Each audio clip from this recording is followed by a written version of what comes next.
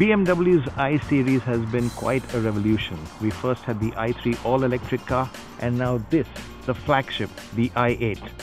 This is the first hybrid sports car, and it's smart, sensible, and yet sexy and sensational.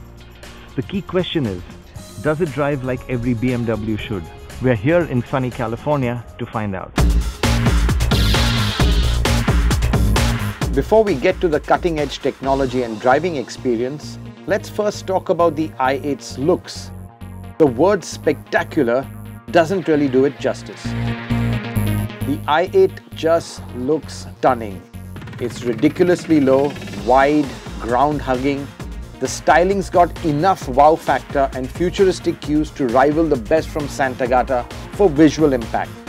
And the scissor doors add a final and extravagant flourish.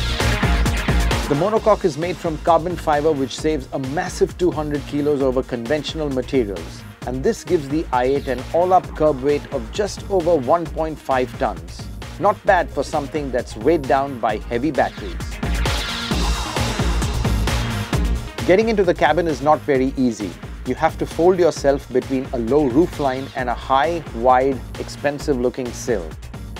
But once you have, the interiors just adds to the sense of occasion with its sculpted driver-focused dashboard, colorful LCD instruments, and the low-slung, deep-dish sports seats. There's also an abundance of little features and touches that lift the ambience way above BMW's usual and conservative standards.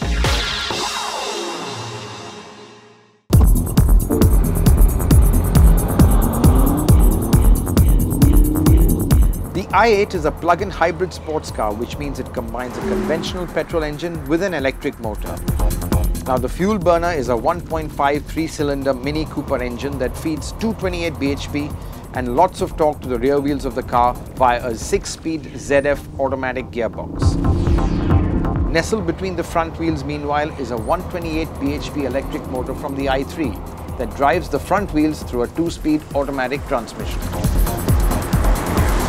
Now I'm driving in sport mode, which means both engines are working, the electric powertrain up front and the 1.5-litre 3-cylinder engine at the back. And really it is such an intriguing driving experience, because what you've got really is both engines working quite in sync with each other. There's just one seamless power delivery. It's very, very responsive. There's absolutely no lag whatsoever. It's not earth-shatteringly quick, 0 to 100 in about 4.4 seconds, so really not in supercar territory, but it's enough on this twisty road, and this car really feels very quick. Switch over to comfort mode and the i8 will cruise around cities effortlessly with its adaptive dampers and eerily silent electric drive, making it smooth, clean and effortless to drive around town. The real-world full electric range is about 24 kilometers and is best used for short stints in traffic or to make ultra-quiet getaways from hotel foyers. It is in sports mode that the BMW's ultimate driving machine DNA really comes through.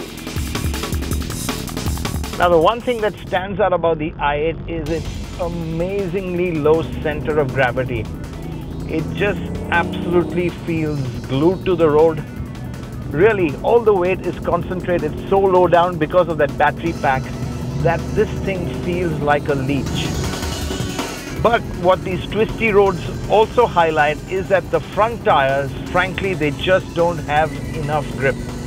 I mean, around this twisty bit, it's easy to get a chirp out of them. Whoa!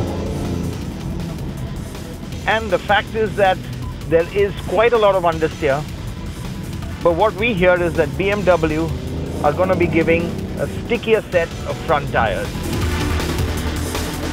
The i8 feels like a really well-balanced mid-engine car. It darts into corners with authority and steers with knife-edge precision.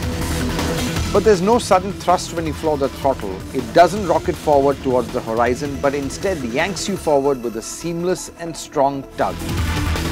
The truth is that the driving experience is a bit sanitized and hence it doesn't feel as quick as it really is.